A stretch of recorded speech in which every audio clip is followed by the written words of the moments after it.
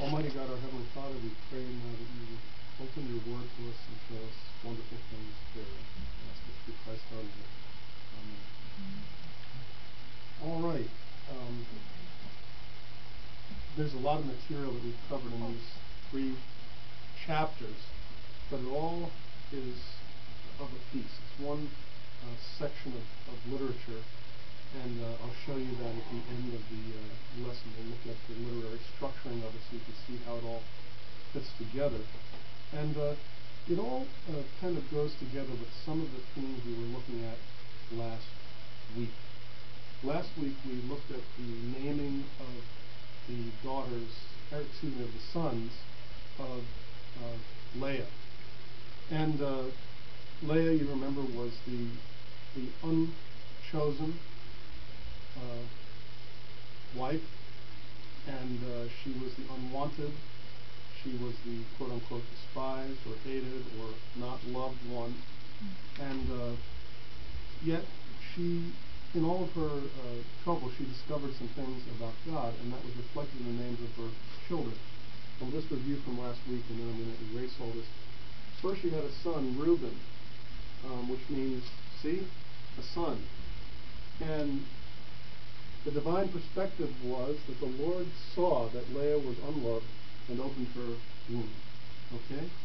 So the Lord saw that she was unloved and opened her womb. That was the divine perspective, which is presented in the editorial comment.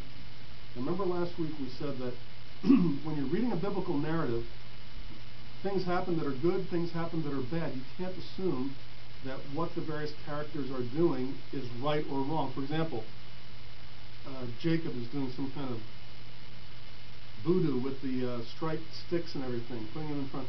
Is that, he did it, didn't he? Does that mean that that's divinely inspired, or that that's divinely commended? Not necessarily. We have to find out what God really approves of 2 ways. The most safe way is by looking at what the divine commentary is. What does the narrator say about things that are happening? What is the divine perspective that's given? What does God say about it? But there's also the perspective of the characters involved. And in this story especially, what they say tends to match precisely, in most cases, with the divine perspective. And so what does Leah say? She says, "The Lord has seen my misery. Now my husband will love me." Now, the first part matches the divine perspective, right? The second part, we never really find out if it's true or not. But at a certain point, it doesn't seem to matter anymore to Leah as much as it had. And maybe that's even an overstatement of it. But God blesses her, even though her husband does not seem to love her. She has a second son, Simeon, whose name means heard. And she says, "The Lord heard that I am unloved." Okay? This is also consistent with the divine perspective, which was that the Lord had seen that Leah was unloved and had taken action on her behalf in the first case. Now, there's no specific divine comment tied to this second child, but it fits under the divine perspective given at the beginning. Thirdly, she has Levi, and she says, "At last my husband will become attached." Okay? God had not said that. We don't know if that's true or not. We know that it does tend to be true that when you have children, you do become more attached to your spouse. That much I can guarantee. If I ever think to myself, I've had just about enough of this, and I'm ready to just pack up and hit the road, the very next thought is, what about Anna? What about George? What about Mary? What about Della?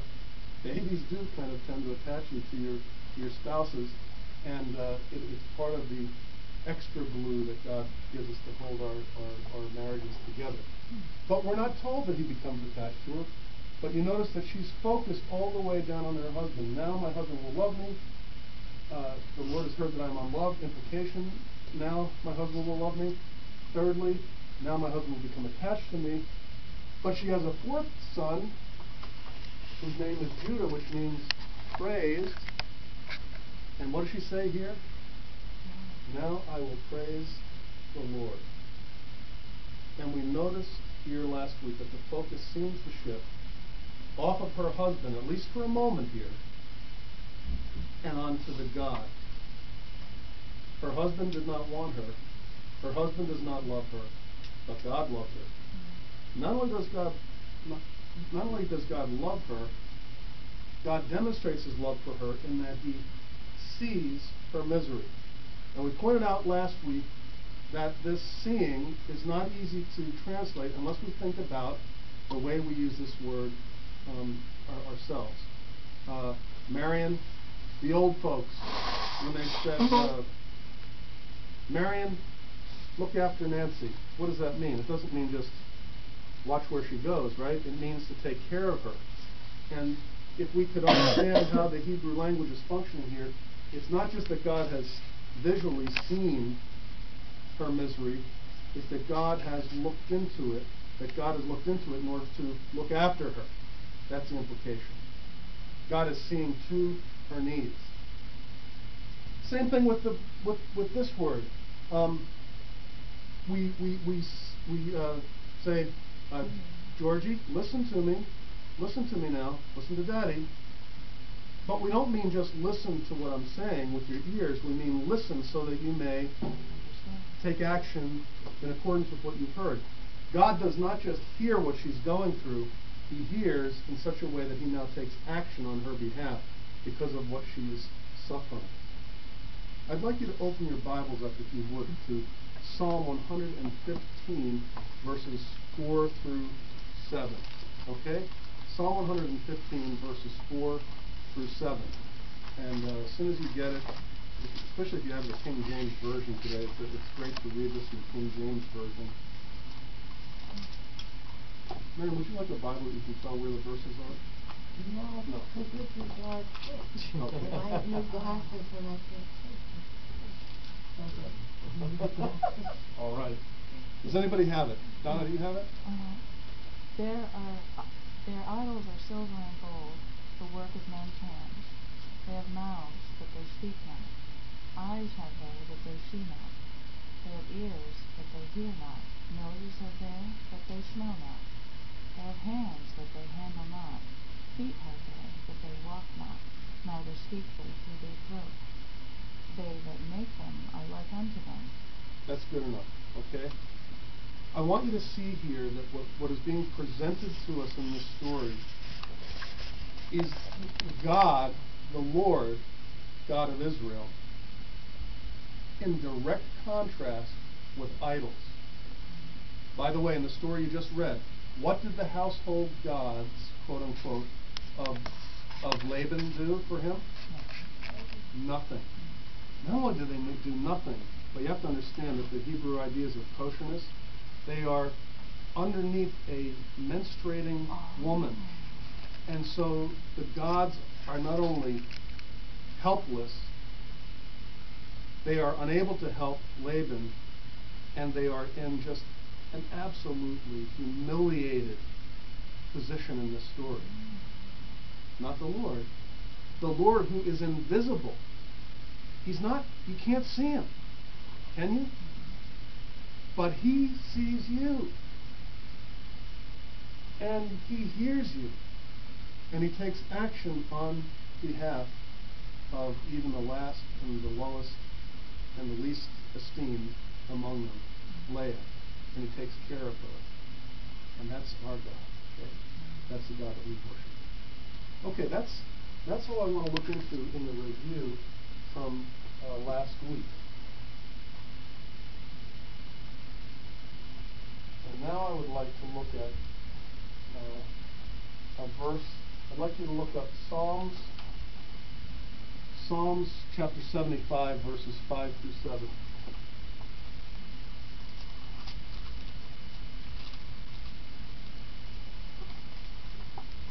Psalm 75, verses 5 through 7. And when you have it, please read it for us.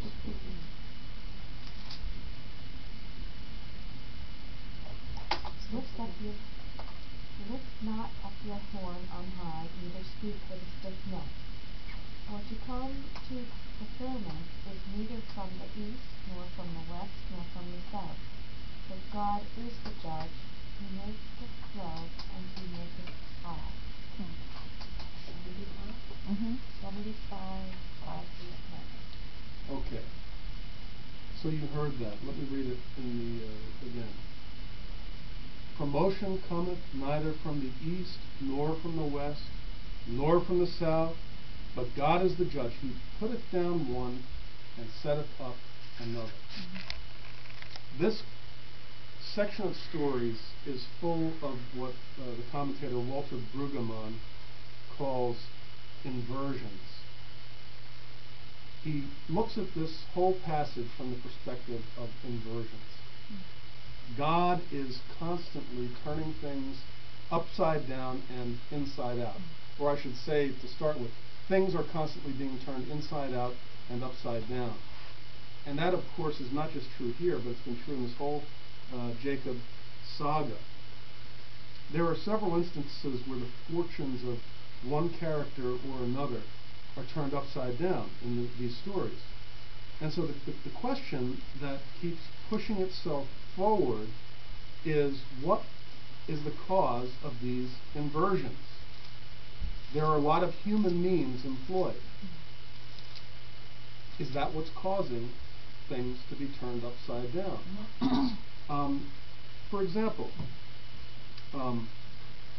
when Rebekah was pregnant, Jacob's mother, God spoke to her and he said, 2 nations are struggling within your womb, and the elder is going to serve the younger. Okay? That's a predicted inversion.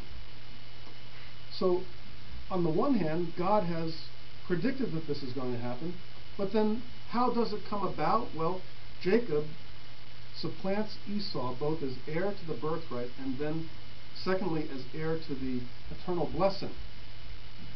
But this happens, at least appears to happen, through very ungodly manipulations on the part of both Rebekah and carried out. The idea is Rebekah's and it's carried out by Jacob. He deceives his blind father to bring this to pass. And God helps those who help themselves, seems to be Jacob's motto. He probably had been told from his mother what God had told her, and he says, well, God said it, now it's up to me to make it happen.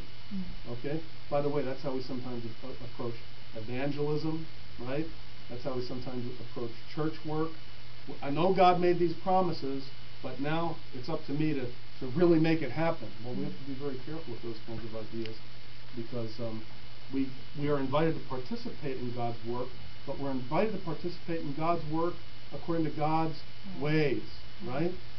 And we dare not pick up human methods to carry forth God's will, especially when those methods are in direct conflict with God's character.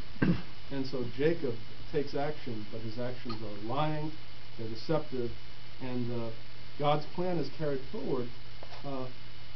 Is that what God wants? Well, inversions. Hearing that Esau plans to kill him now, Rebekah sends Jacob away. And so again, the question comes up, is God's promise something she has to ensure by her own manipulations? Or is God's promise something that God will accomplish in spite of her? Well, if Jacob is going to survive long enough to be served by the elder brother, served anything but a death blow with a sword or a club or something, he figures he'd better hightail it out of there and save his skin. If his skin is going to be served, he's going to have to preserve it long enough for that service to take place at some later time. And so he takes his mother's advice and flees across the Euphrates, the land of his ancestors. Remember, this is a story of inversions. There he who will be served, that's what R.C. Sproul calls his wife on the basis of some old corny movie, she who must be obeyed. Well, here he who must be obeyed has to become obedient to his uncle. He who will be served must become the servant to Laban. He comes empty-handed, and he is at the mercy of this very tricky uncle. And so it seems that his fortunes have been turned on their head. There, in the land of his ancestors, an inversion that just reeks of poetic justice takes place. And we've talked about this several times, that the one who deceived his blind elder in the matter of the blessing, right, to get the blessing, now gets his comeuppance. He who deceived his blind father in the darkness of his blindness now is deceived himself in the darkness of his marriage tent.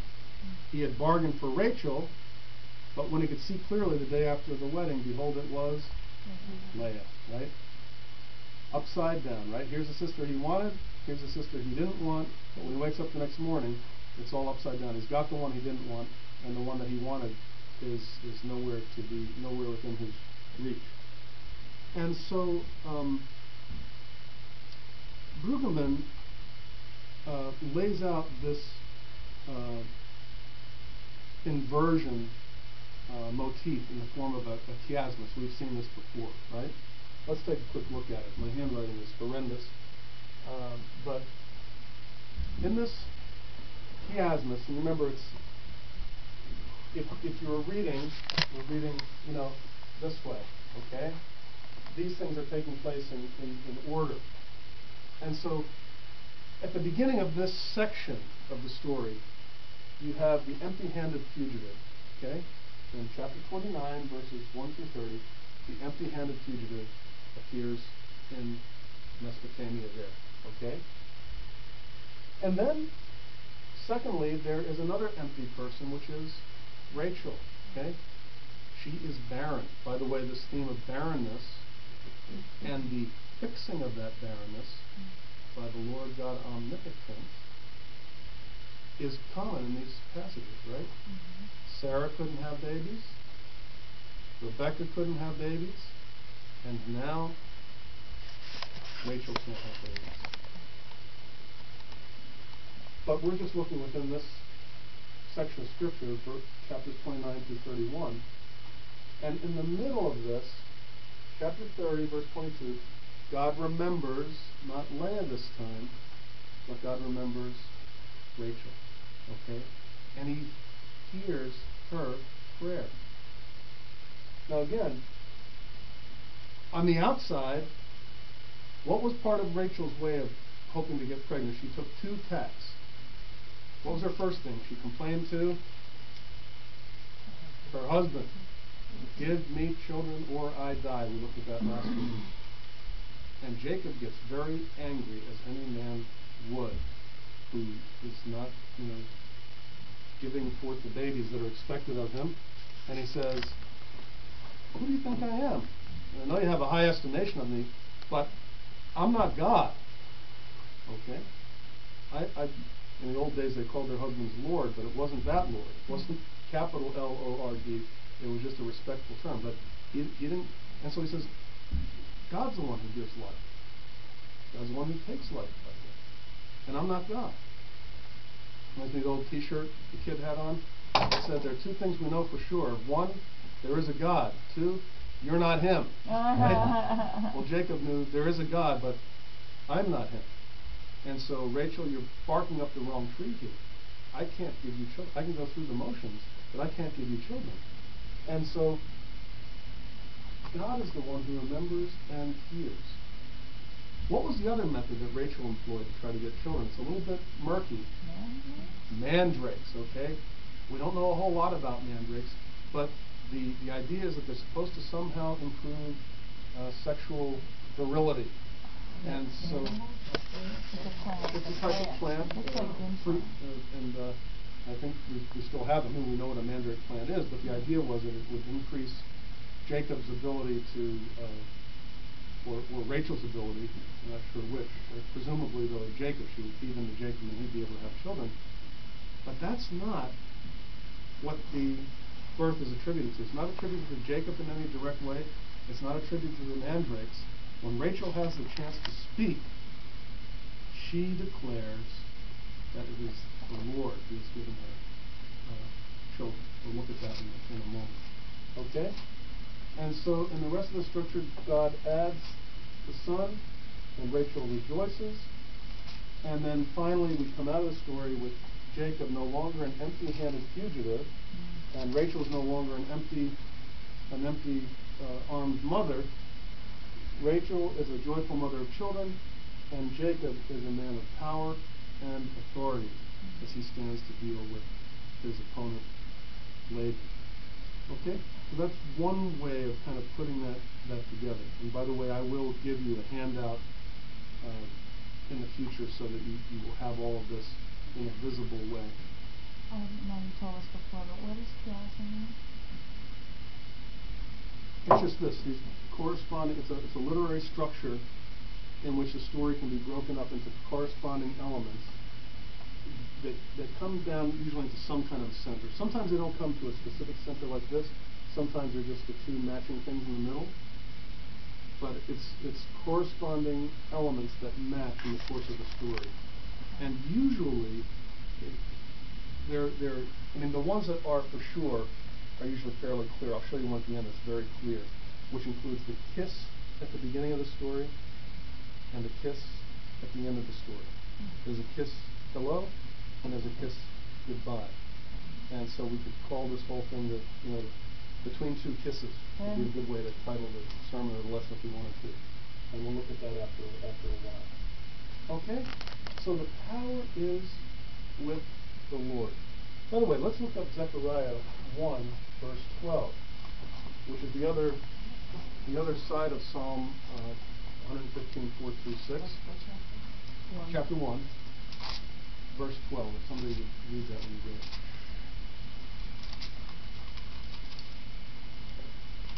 And the angel of the Lord said, O Lord of hosts, how long will you have no mercy on Jerusalem and the cities of Judah, against which you have been angry and slain? I'm sorry, I apologize. Zephaniah.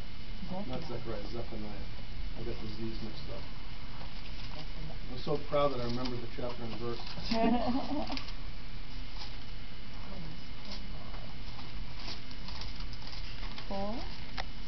Chapter 1, verse 12. And it shall come to pass at that time that I will search Jerusalem with candles, and punish the men that are settled on their knees, that say in their heart, the Lord will not do good, neither will he do evil. Okay. You hear that phrase?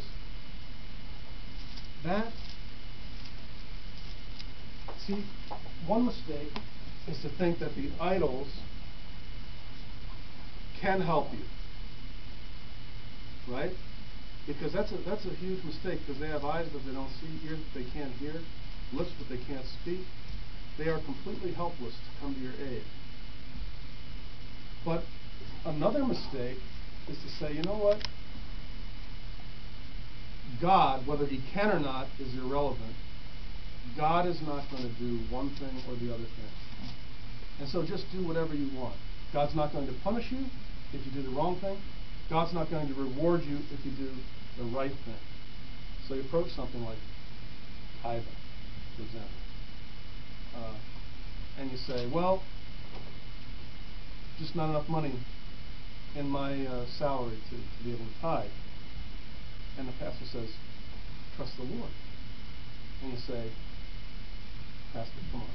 I mean, we come to church, we go through these motions, we like to be around nice people and learn how to behave nicely. We like to have little dinners. We like to get the ladies together and have tea and stuff like that.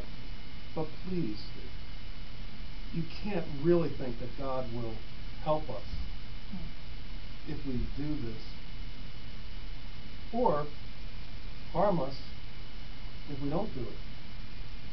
It's just really up to us, isn't it? In other words, we just live in a mechanical world, and the idea of God is kind of a nice idea, like Santa Claus.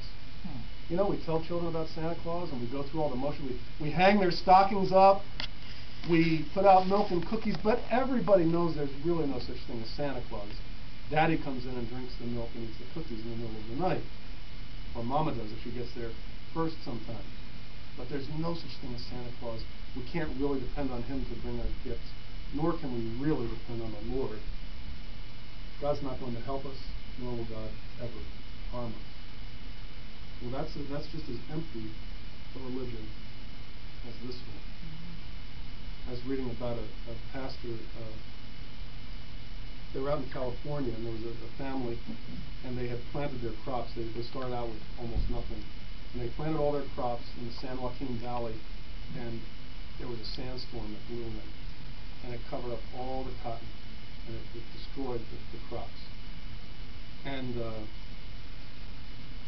people told the pastor, they said, "Pastor, we want to do the right thing. We want to give the church and so forth." But he said, "We can't, because..." No, that's not what they said. They said, these our crops have been destroyed, and these guys were tithers, and the pastor knew they were.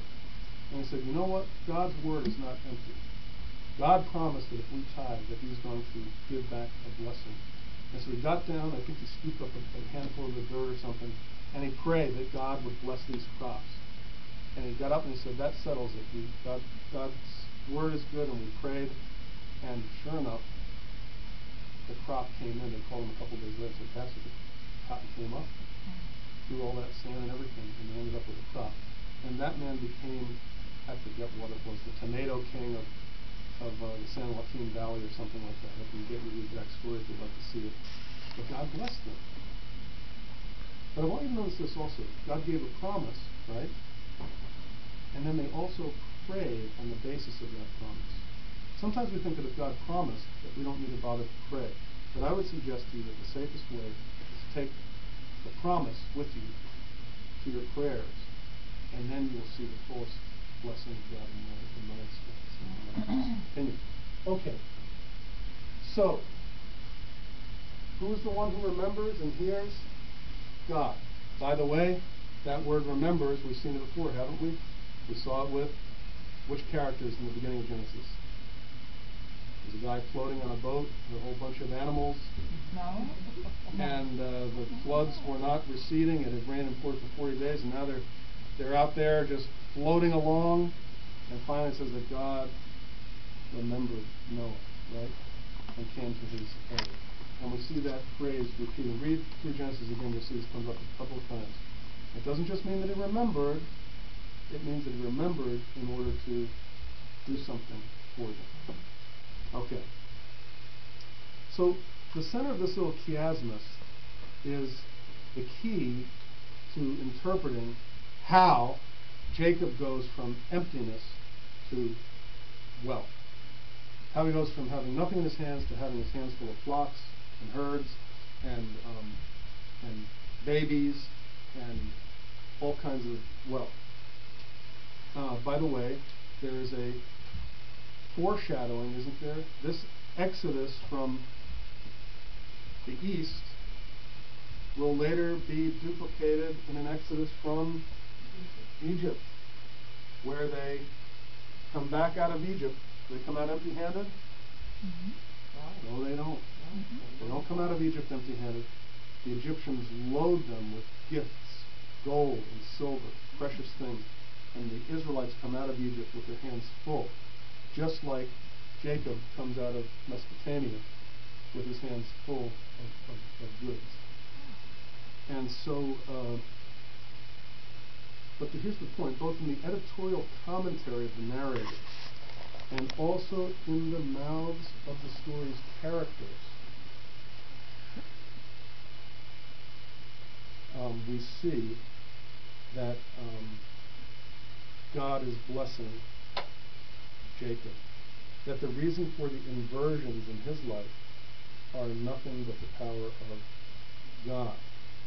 And you notice this. In the mouth of the story's characters, the good, the bad, and the ugly, they all speak univocally about the fact that God has blessed Jacob.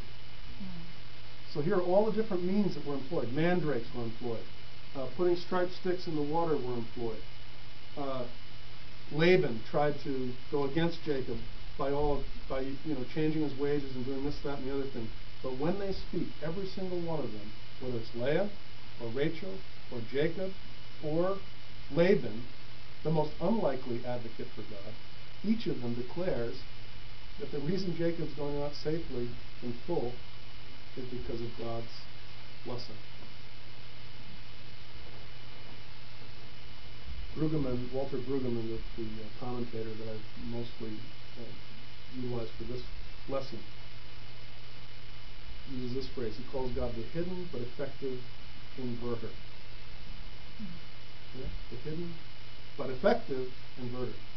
Idols are very visible, but they can't help you. God is unseen, and He's helping all the way through this story. He's in the details of this story. God is the inverter. It's not Jacob's breeding tricks that turn things around. It's not Rachel's breeding trick with the mandrakes that turns things around. It's not Laban's lies and manipulations with wives and wages that changes things. The one thing turning things inside out and upside down is God. So let's look at what the characters say very specifically, and this will give you guys a chance to read a little bit. First are the comments made by Leah in chapter 30, verse 32, 33, and 35. Okay, so let's look at chapter 30, verses 32, 33, and 35. This is somewhat of a review, but I think it's worth reading again. Who would read 30, verse 32? About the speckled sheep? Is that? Maybe I have the wrong verses. I watched all the flock today and removed all the speckled and spotted cattle and all the... Oh, okay, I'm sorry. How about chapter 30, verse 27? Let's look at And Laban said unto him, I pray thee, if I have found favor in thine eyes, tarry. For I have learned by experience that the Lord hath blessed me for thy sake. Okay, that's Laban. Let's look at verse 30 of that same chapter. Laban observes that the Lord has blessed him because of Jacob being there. For the little that thou hast before a king is increased into a multitude, and the Lord hath blessed thee by my coming. But now when shall I travel for mine own house also? Okay, that's Jacob speaking, right? So Laban, the enemy, the bad guy in the story, he admits that the Lord has been with Jacob, and that he himself has been blessed because of Jacob's presence in his midst. By the way, Jacob is the father of the 12 tribes of Israel. 12 tribes of Israel, who we know today as the Jews, right? As the Jews. I want to just hold that thought. I'm going to comment on it very briefly in a minute, but I think it's significant that with Jacob, and in Jacob is contained all the 12 tribes of Israel. When Jacob is present with them, the Lord blesses even Laban because of Jacob's presence with him. He recognized that. For all of his complaints that, well, you've robbed me, you took my daughter, you took my flocks, you took my herds, he has still been blessed. That's all, boulder dash. But he knows, otherwise he would have been glad to get rid of Jacob. Yeah, get out of here, because you're just causing me to become poor.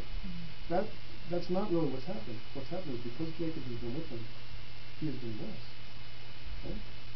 Now, let's look at chapter 30, verses 42 and 43 for another one of these comments. Chapter 30, verses 42 and 43. For the feebler of the flock he would not lay them low, so the feebler would be Laban's, and the stronger Jacob's. Thus the man increased greatly, and had large flocks, female servants and male servants, and camels and donkeys. Okay, I must have noticed some mistakes here. So, those watching via television, please disregard that last reference. Let's try 31, verses 3 through 13, and see what happens there.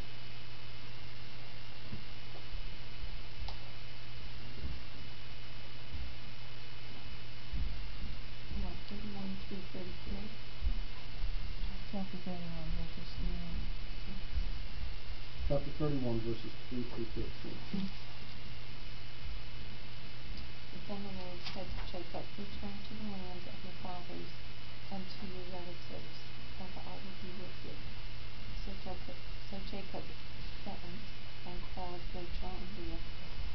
to his flock in the field, and said to them, I see your father's attitude, and he is not friendly toward me, so as formerly. But the God of my father has been with me, and you know that I have served your father with all my strength. Yet your father has treated me in change my wages 10 times. However, God did not allow him to hurt me.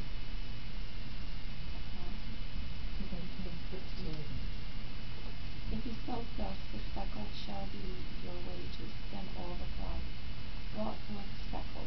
And if ye sold thus, the strike shall be your wages, then all the flock brought forth the strike.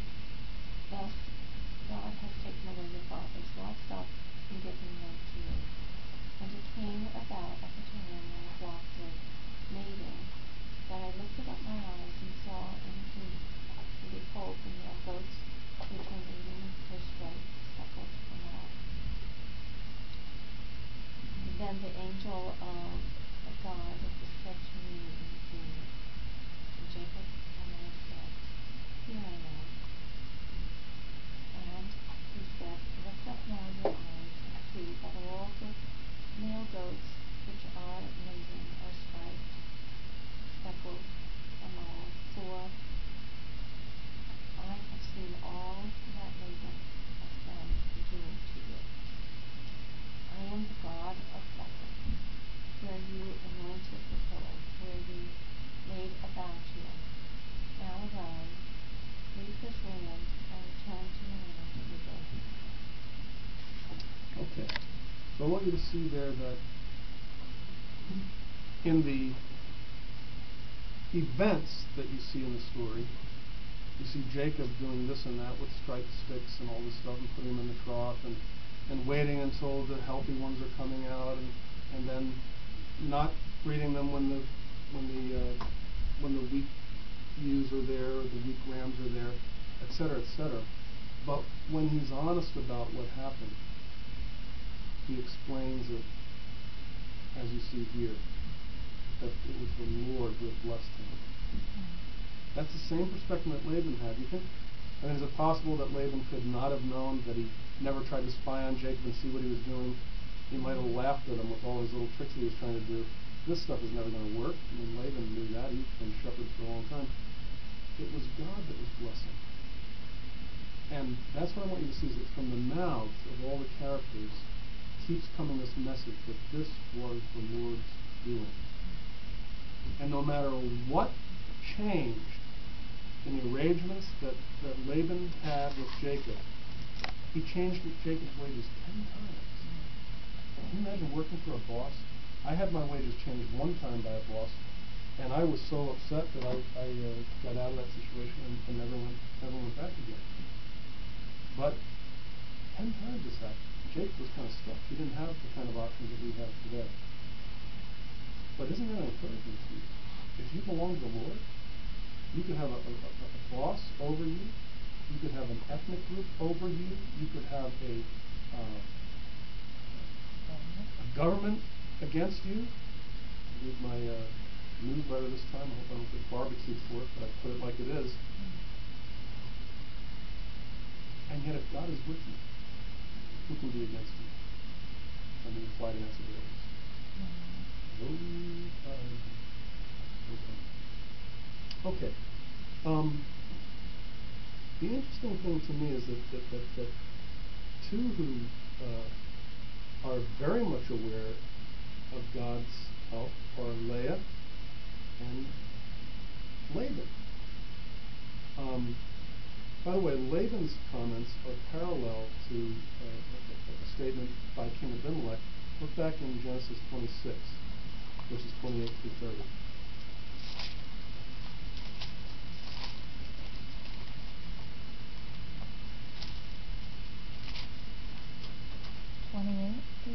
Yep. And this is King Abimelech and his people talking. And they said, We saw certainly that the Lord was with thee. And we said, Let there be now an oath betwixt us, even betwixt us and thee, and let us make a covenant with thee, that thou wilt do us no hurt, as we have not touched thee, and as we have done unto thee nothing but good, and sent thee away in peace. Thou art now the blessed of the Lord. And he made them a feast, and they did eat and drink. That's it. Okay. That was Isaac, the king of Abimelech. Well, what we're seeing here now is that Jacob now is the blessed of the Lord. It started with Abraham, right? And a blessing passed down, a very specific kind of blessing passed down to Isaac. And now a very specific kind of blessing is passing down to Jacob. And all of his children are going to be blessed, but there's going to be a very specific blessing that will pass down through the line of Judah, that is going to bring forth David, and ultimately will bring forth Jesus. And I think it's kind of neat that that line comes not from the beloved Rachel, but it comes from the quote-unquote hated Leah. And I know that somebody didn't like that phrase and asked me what hated, that doesn't sound good. It didn't feel very good either. Despised and rejected of men, right? It is that despised. Okay.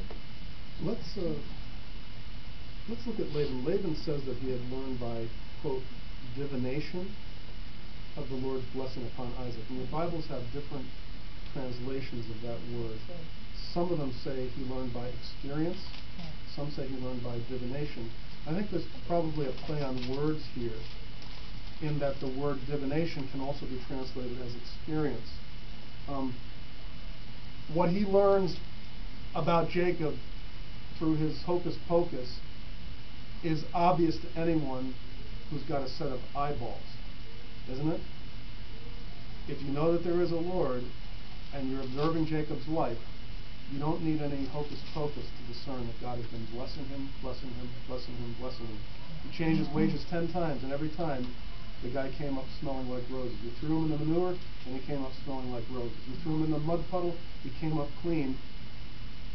Obviously, God is with him.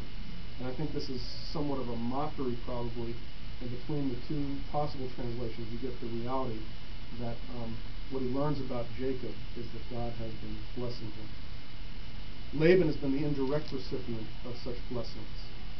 And I'm not sure I could defend this proposition under fire, but I want to at least mention it as a personal observation. And maybe I could defend it under fire. You know, the two places where the Jewish people were safe and secure in modern history were England, up until they sort of turned against the state of Israel in the if you study the history, there were some incidents where they really kind of did some dirty pull with the Israelis. But historically, the two safest places, I think, for Jews were probably England and then America. You can even read George Washington making statements that the Jewish people are welcome to live here and to try to prosper here. And seldom in history, in fact, I would venture to say never in history, have you seen a level of wealth and security and blessing and victory than we've seen in England and the United States in modern history. That may not be accidental. In fact, you could probably trace the relative decline of the British Empire back to when they began to sort of shift against Israel. Now, there are a lot of other aspects to that decline. But at least I want to just say this observation, that those places where the Jews have been free and secure have been mightily blessed places. I don't have any supernatural divination to explain that, but you can observe it by just plain looking. And I would suggest also, if you want to look at Germany, Germany was thriving while the Jewish people were secure there. Germany was one of the relatively safe places for Jews until Hitler rose to power. Much better to be a Jew, I think, in Germany than in Poland or some of the other places historically. Well, what happened in Germany after they turned on the Jews? There has seldom been a devastation equal to the devastation and the humiliation that Germany suffered after World War II. In fact, when I was a kid, this might surprise us because we think of Germans as very proud people. The lowest national self-esteem in the world when I was a kid, when they measured it, I don't know how to measure such things, was among the Germans. They had just been so completely deflated by the end of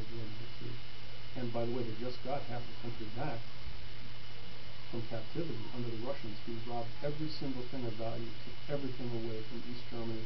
When they left, they sucked it dry, and West Germany's been having to support them financially ever since, and that's still going on. But what does the Bible say? I will bless them that bless thee, and I will curse them that curse thee. And there's some strains of Reformed theology that say, well, no, that's not true anymore. Those promises all belong to the church in a very specific way. Now, I would be very careful about it. Say to my Reformed brothers, well, I'd be very careful with that kind of conclusion. It is true that we've been grafted into the people of God, that we are now the Israel of God. But there also seems to be a blessing upon those that bless the Jews, and a cursing that comes upon those who would seek to harm them. Okay? So that's no extra charge for that, and I don't put that within the most of what I teach is this is what the Bible says, this is what you have to do. I don't put that in that category, okay? That's just food for thought, okay? But Corrie ten Boom, the famous Dutch woman who took care of the Jews during World War II, she said of the Nazis, she said, I pity them because they have touched the apple of God's eye. And she knew that God's justice would not remain silent forever. And she prayed. Okay. As we conclude this lesson, we need to turn back a few pages to the theophany that prefaces these chapters. In other words, there is a hint of what is to come before we get to this point. Let's look back at Jacob's dream. Let me just read it to you. You guys can take a look, okay? This goes back to before Jacob arrived. He has left his parents' home because his brother's going to kill him, but he has not yet arrived in Haran. And he came to a certain place and stayed there that night, because the sun had set. Taking one of the stones of the place, he put it under his head and lay down in that place to sleep. And he dreamed, and behold, there was a ladder set up upon the earth, and the top of it reached to heaven. And behold, the angels of God were ascending and descending on it. And behold, the Lord stood above it and said, I am the Lord, the God of Abraham your father, and the God of Isaac. The land on which you lie I will give to you and to your offspring. Your offspring shall be like the dust of the earth, and you shall spread abroad to the west, and to the east, and to the north, and to the south. And in you and in your offspring shall all the families of the earth be blessed. Behold, I am with you, and will keep you wherever you go, and will bring you back into this land. For I will not leave you until I have done what I have promised you. Then Jacob awoke from his sleep and said, surely the Lord is in this place, and I did not know it. And he was afraid and said, how awesome is this place. This is none other than the house of God, and this is the gate of heaven. So early in the morning, Jacob took a stone that he had put under his head and set it up for a pillar and poured oil on the top of it. He called the name of that place Bethel, it means house of God. But the name of the city was Luz at first. Then Jacob made a vow, saying, if God will be with me and will keep me in this way that I go, and will give me bread to eat and clothing to wear, so that I come again to my father's house in peace, then the Lord shall be my God. And this stone, which I have set up for a pillar, shall be God's house. And of all that you give me, it's a direct prayer, I will give a full tenth to you. You know, there's no commandment up to that point. Thou shalt give God 10%. This is before the Ten Commandments were given. It's before the Torah was given. It's before Moses gave them all the commandments. There's no book of Leviticus at this point. No book of Exodus or Numbers. No book of Deuteronomy. How does he know? They're a full tenth. Not to criticize one of my predecessors, instructions on a modern tithe, right, which was not a full tenth. I will give a full tenth of what you give me. And by the way, he recognizes that what he will have will be what God has given him. For him, it is going to be obvious because he went out with nothing. And so it's going to be obvious. Well, Jacob will have offspring, so that the promised line of blessing will continue through him. He will have bread to eat and clothing to wear in spades. He's going to go out a wealthy man. He must leave the land of the Arameans safely and with his children, otherwise they would not be able to ride in the promised land as God had promised they would. That's why it's the promised land. That's part of it, right? For all the crazy means that they employ along the way, the means of their blessing is ever and always the power of the promise-keeping God of Abraham, Isaac, and, yes, Jacob. I think that's a good place to conclude our study today. Yes, Donna. When Jacob says, no, God says, okay, and behold, I am with thee, and will keep thee in all places whither thou goest, and will bring thee again into this land. That's God, right? Yes. Doesn't Jesus say when he comes, behold, I am with thee always, even unto the end of the world? You know what? There's so much overlap. What Brueggemann does, this commentator really has insight into these. He takes several of the Psalms and he shows how these Psalms tie into this story. Possibly, I mean, he doesn't explain how, I don't think, but as I read it, I think, I just wonder if the psalmist was meditating on these stories as he wrote the psalm. Just one example, Psalm 124, and the last verse of this will be familiar.